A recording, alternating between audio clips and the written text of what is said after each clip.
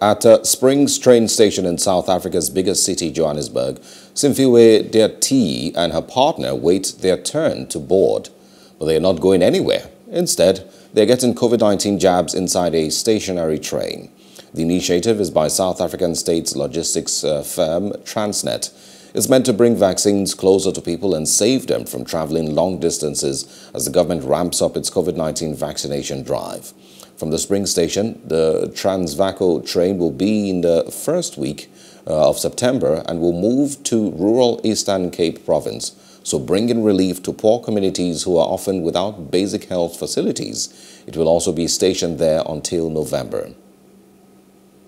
For this moment for a very long time, especially we work in industries where you need to be at work like all the time, so it was very crucial for me to get this vaccine. It's a good initiative because it's a schlep to go and drive and vaccinate, queue first, vaccinate.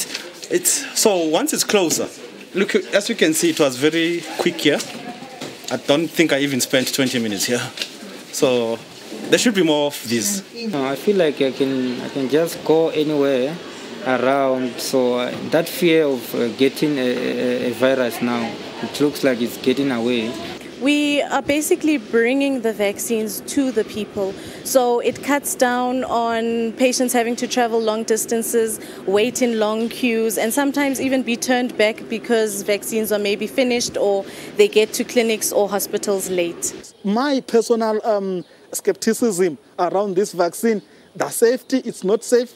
I can go to that particular vaccination site and don't get proper vaccine. I will get a vaccine that has lost its potent. It's like I'm being given placebo, water for injection, because it has lost its potence, like they're moving from one cooler box to the other.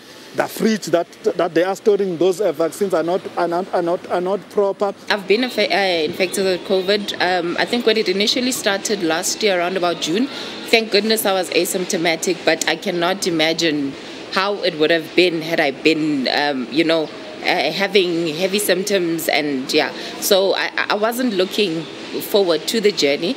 And I interact a lot with people with my work at the moment, like I've mentioned, and it gets quite challenging because you constantly need to be on guard. It's like people must just keep away. So it makes working very challenging. I was scared in the first place, but I tell myself, no, Kaylin, go take your vaccine because it's for your own best and to keep you strong and healthy.